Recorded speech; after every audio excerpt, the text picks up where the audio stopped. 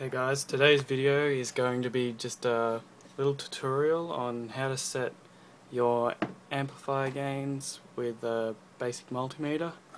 So if you've got something like this multimeter, you'll be able to do it. Basically, if you can read AC volts with your multimeter, you can use this tutorial to set your gains close to correct. Yeah, so anyway, you're going to want to either go onto this website here, which I'll put the link in the description anyway, and or you can get an iPhone app or iPod app called Ohm's Law. It does the same thing as this website. So basically, you've got volts, amperage, resistance, and wattage. So what you're going to want to do is put in your desired wattage. Well, for starters, my amplifier does 1200 watts RMS at 1 ohm, so I'm going to put in 1200 watts.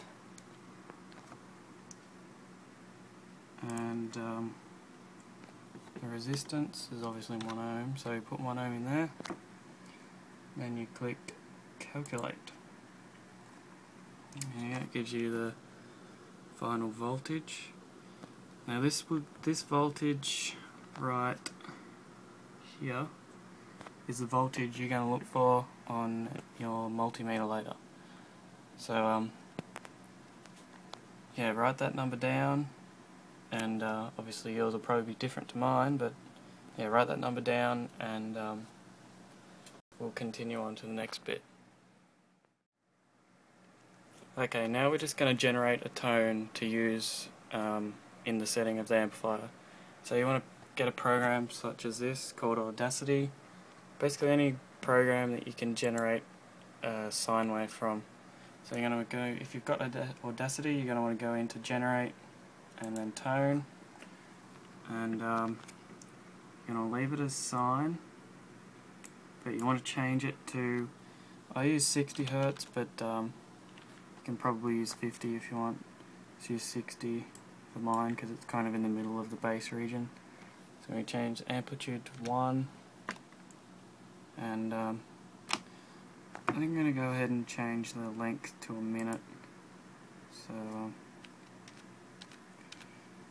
I don't have to repeat the song as much. So yeah. Okay, once that's generated, you're just going to want to save it as an MP3, and either you're going to want to burn it to a disk or put it on your iPod or whatever source you usually use through your head unit. Okay, here's the last part. So the last part, what you're going to want to do is firstly unplug your speaker cables from the amplifier.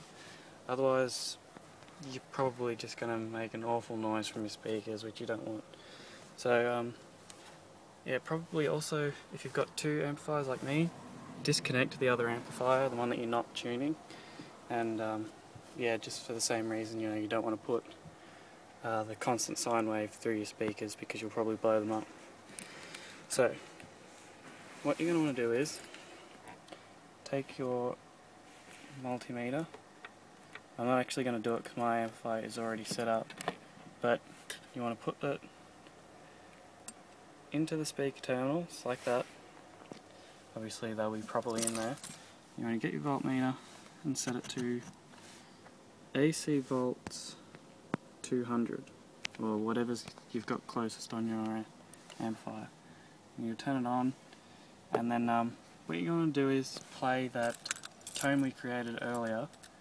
You want to play it on repeat, and then what you're going to do is slowly turn your amplifier up until the multimeter reads the voltage that we found earlier.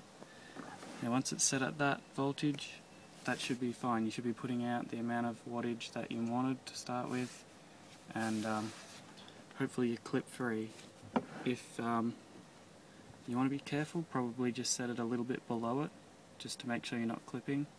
Like this amplifier does 1200 RMS, but I've only got it set to put out 1100 RMS, which has worked out to be 33 volts.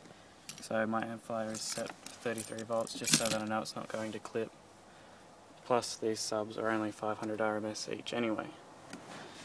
So yeah, that's basically what you're going to want to do there. And also with your head unit, make sure that you don't have your head unit all the way up. Never turn it all the way up.